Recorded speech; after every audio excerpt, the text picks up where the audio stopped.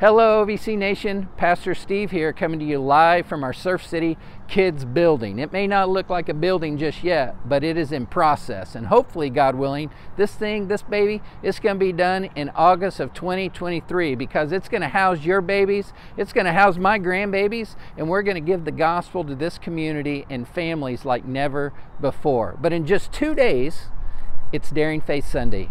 And I hope that you're prayerfully considering how you, your wife, you and your grandma are going to give cheerfully to God's mission and God's plan. We as a church are partnering with churches all over the world to help translate the Bible into the heart language of people that do not know the one true God, that do not know Jesus, and do not have the gospel in written form. There's no greater investment than that. So I pray that you'll come expectantly on Sunday to invest and be rich in what matters most. We're going to be giving to the OVC Care Closet to help families that are stepping up and stepping out to care for God's little ones. We're going to be giving so that a playground, after this project is done, can be added to our lower level.